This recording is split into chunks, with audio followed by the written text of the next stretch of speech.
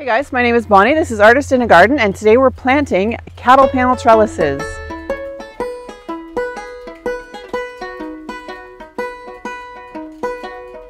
I think it's like 13 degrees. What would that be?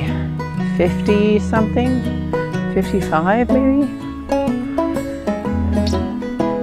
Great for working outside. I would much prefer being in a tank top in the hot sun. Hey guys, today we are planting my vine crops on my cattle panel trellises. So my garden has 4 cattle panel trellises, but actually one of them is actually only a real true cattle panel. This one here has the smaller holes in it, and the other 3 panels that I have are actually hog panels. And let me show you the difference between a cattle panel and a hog panel.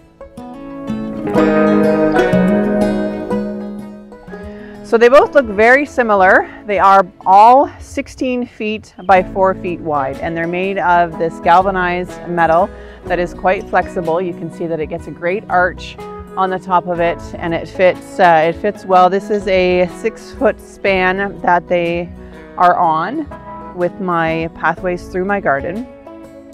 And yeah, the cattle panel trellis has the smaller squares in it, and let me show you what the hog panel looks like. So the hog panel has wider squares on it. The bottom of them are a bit narrower and they're a bit longer, so I think that's to keep the little piglets in when you're actually using them for your livestock. And then after you get past the first row, they go into the bigger openings. So the plants, they don't really seem to mind what shape the trellis is, but they're both 16 feet long and 4 feet wide, and same structure, same material. And I love the look of these cattle panel trellises in the garden, and can't wait to get them full of vine crops this year. So a lot of these cucumbers you can start direct sow in the ground, and you can succession plant them.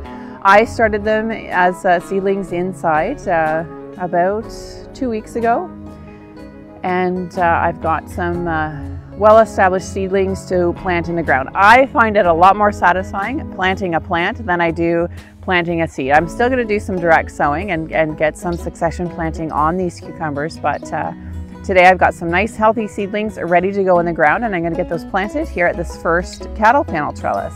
Gloves and a shovel. And yeah, there's caterpillars all over the place. Let me show you what these little caterpillars look like.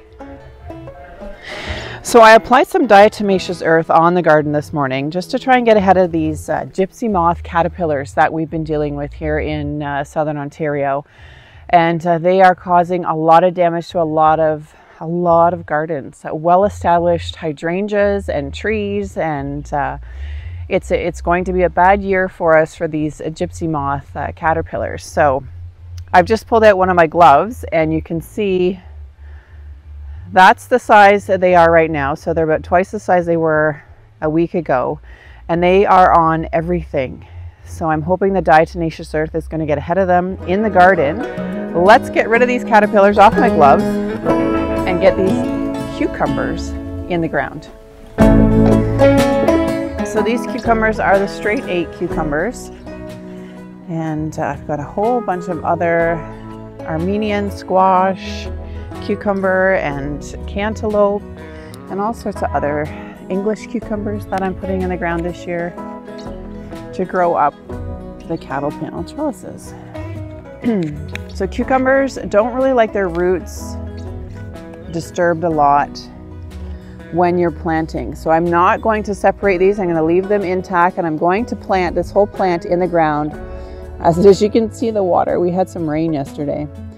And because I'm doing it on a cattle panel trellis, or growing vertically, I can leave them relatively close together. So I'm not too worried about splitting this plant up. I'm going to get it as close to the trellis as I can. And then as it grows up, we will help it train it onto the trellis.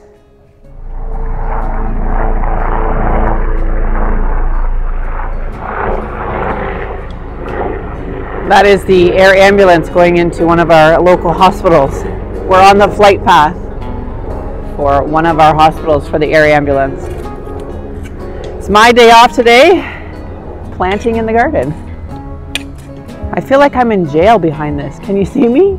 But I find it easier just to kind of work through and plant through it.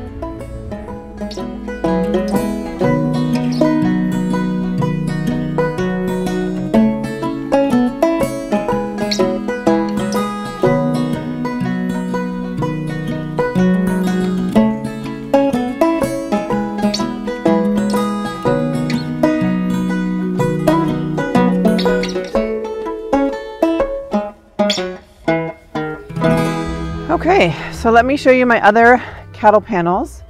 And at the bottom of this cattle panel trellis, I have, what are these ones? These are the English cucumber. So you can see how closely planted together we have the cucumbers. And because we're planting up on a trellis, they can go quite close together in the garden, and they will grow up and fill up these trellises. So over on this side, I have Armenian cucumbers, and again you can see my shadow, but you can see the diatomaceous earth that I've used to try and get ahead of these caterpillars on here. I have on this side of the cattle panel trellis, or the hog panel, burpless cucumbers, and then the same over here. We've got burpless and the Armenian.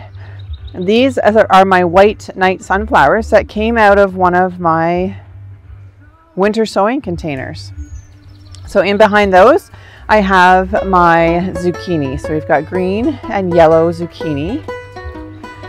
And this side of the cattle panel trellis, so we've got that one. Far one's got both kinds of cucumbers, and then this one will have cucumbers up this half. And then on this side, I've put the melons in this bed. So we've got watermelon on the far side, and then some cantaloupe on this side. And I've left lots of room in between these melon plants. Hopefully the pest pressure this year will leave them alone, and we will have some melons this year. Last year I had a really hard time with the cucumber beetle. It's that little yellow and black beetle. So once they started to bloom, it was crazy trying to keep those away. So trying to be a little more proactive this year with some of the pest control. I've put nematodes in the garden. So I bought a little package. It comes on a sponge. Beneficial nematodes, you put them in water, and then you mix them into your sprayer, and you spray the soil and around the roots, and the nematodes will help control any of the larvae that attacks the roots and up into the stem of your, especially vine crops. So the nematodes are a great beneficial, I don't think it's an insect. What would you call those? I'm not exactly sure. Nematodes are beneficial for your garden. So, and one of the other crops that I am growing on my cattle panel trellises this year are peas. So peas I direct seeded into the garden, and they are probably a month worth of growth on those. Let me show you how the peas are looking right now. So we have snow peas on this end, and over on the far end we have snap peas, and they are starting to grow up and attach themselves to the cattle panel trellises. So that's really exciting. Looking forward to having a great pea harvest this year.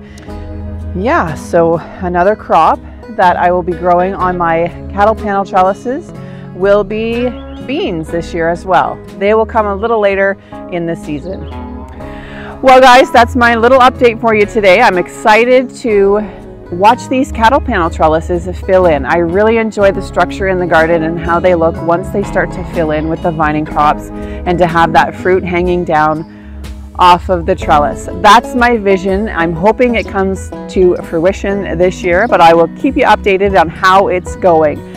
Leave me a comment below. Do you have cattle panel trellises in your garden, or what kind of trellis system do you use? Do you grow vertically? My name is Bonnie. This is Artist in a Garden. Thanks for watching, and we'll see you in the next one. Bye-bye.